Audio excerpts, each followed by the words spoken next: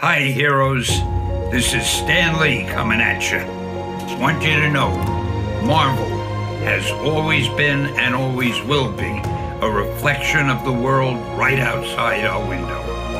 That world may change and evolve, but the one thing that will never change is the way we tell our stories of heroism.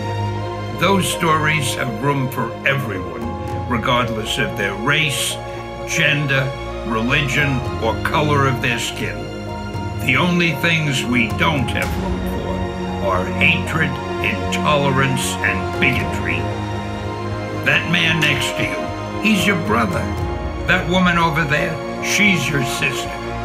And that kid walking by, hey, who knows? He may have the proportionate strength of a spider. We're all part of one big family, the human family, and we all come together in the body of Marvel. And you're part of that family.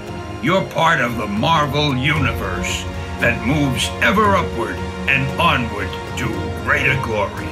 In other words, Excelsior!